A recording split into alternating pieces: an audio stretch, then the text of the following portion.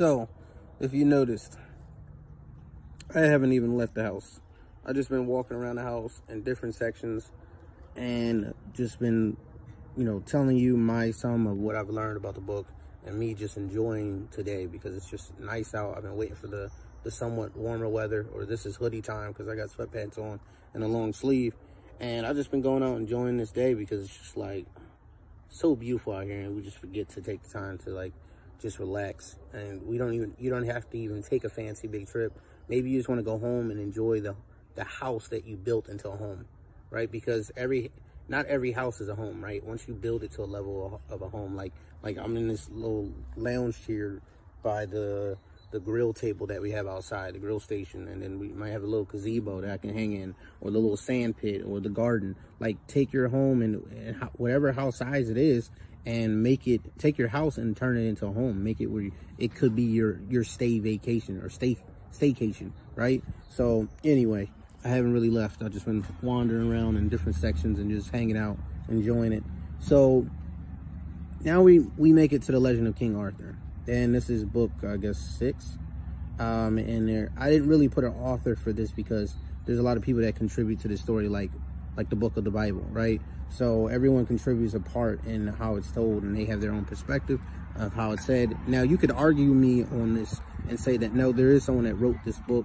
No, there is someone that wrote it, like the original story of it, but I just didn't name the person, right? And basically, where it comes back to the theme of the book.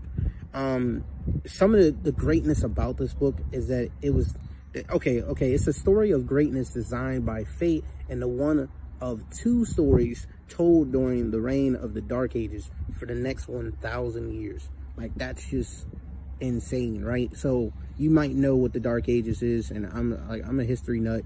I mean, I love like learning different cultures and foods and trying different things. I'm adventurous in that way. Maybe that's my greatness. Maybe I'm open to experiencing. I don't know, right? And the Dark Ages were basically like a time of, like, in Europe where technology did not advance, and essentially it was like the reign of the Catholic Church, and how like science and everything else that was happening before then didn't evolve, because during that time of that 1,000 years, it was about faith. It was about your religion. It was about, you know, the church at that time. So for the next 1,000 years, the only books that they had that was like a great book was The Legend of King Arthur and Beowulf.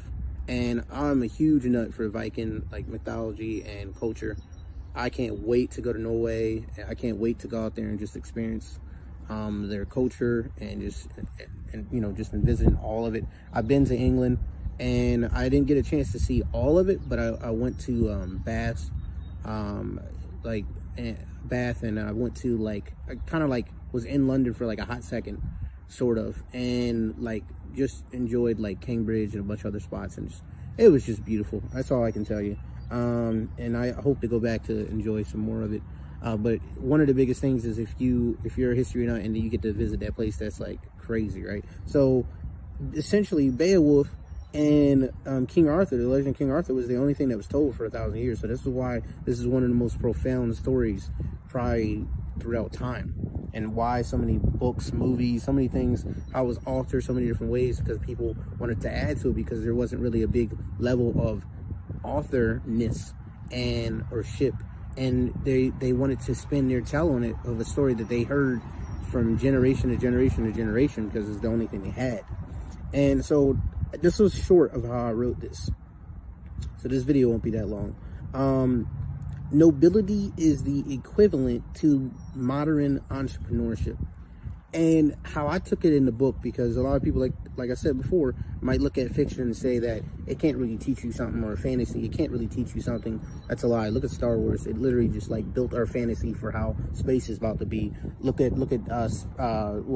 SpaceX and Blue Origin. Look at all these companies that are coming out and about to just like revolutionize how we perceive world. Look at the TV show The Jetsons. Like, any fantasy and form can literally like provide to the elevation or revolution of mankind, right? And back then, the only way you could, as a commoner or someone who was of a lower class, could climb to richness and status was that you had to be of nobility, which you had to take the level of military, and the military then, the most prized position was to be a knight. So the only way that you could grab status and fame and titles and land and richness and that sort of during that time was that you had to be a knight, right? That was the easiest way for you to climb. So that's why I said, you know, nobility is the equivalent to modern entrepreneurship. Today, if you are an entrepreneur, you are literally like a knight amongst people, right? It's kind of cool. Here another car comes by. The forces of nature will make a series of tests meant to create barriers of obstacles to stop you, right? And you could probably kind of perceive that a lot of different ways. And that's why I said this is going to be really short, because I only wrote one more thing. Because I've heard this story so many times. I listened to it. It does teach you a lot of different things. And, you know, you got to be like, this is like the one piece I could tell you in a sentence. If you believe you're destined by fate for greatness, then prove it. That's it. Like, if you believe that you're meant to have this lavish lifestyle, or you're meant to be a doctor, or you're meant to, you know, be this amazing mother, or you're meant to be this, you know, wonderful brother, or whatever it is, then prove it. And that's basically the legend of King Arthur, because, you know, I'm going to tell a little bit of the story, and most people already know it. It's basically, you know, Uther Pendragon. It's a lot about it, but basically Uther Pendragon, the main character at the first start of the story, and then it goes to King Arthur. He fathers a child, and then there was some kind of prophecy that was going on that his daughters were going to eventually, like, kill him. So then he tried to, like, you know, get rid of him in a sense to give him a better life and opportunity to actually grow up and live. And he grew up as like a steward for this like knighthood ship in a small like poor town. And then he literally worked himself from mud, even though he was of nobility and he was a prince and a king in the making, that he lived a life of lesser status than what he was born into. And he literally rose from the mud, got to a stewardship, was like, you know, working for this knight, learning as an apprentice by a master. And he like found the legendary sword, which wasn't the Excalibur sword. I think the Excalibur sword was the sword that was passed from the Lady of the Lake. The other sword, I forgot the exact name of it. It starts with like a C or something.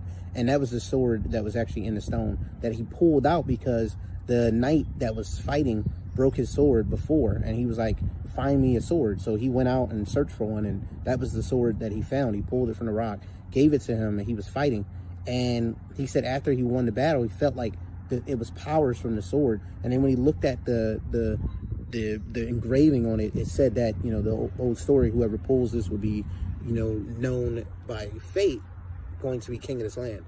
And then they all like bowed down to Arthur at the time, and then, you know, recognized him as their rightful heir and prince to the kingdom. And then he was like, oh snap, now I'm king. Like, I will be king. And then, like, you know, since he rose himself up, became, you know, was a knight, became this amazing king, ruled by his just way, what he thought was right. And there was a lot of different obstacles in his way and things that ultimately, like, he died from because of, like, not being able to, like, clearly see, not be focused, who you should trust.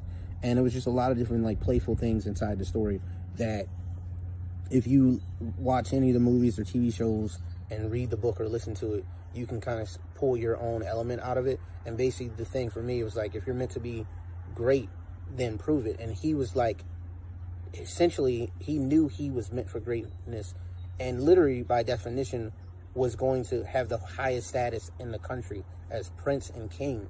But then he actually proved it, and wasn't just actually born into it, that he could be great. Because not every king who has a son is going to be a great king, right? That's why we have like the bad eras of kings and bad ruling and management.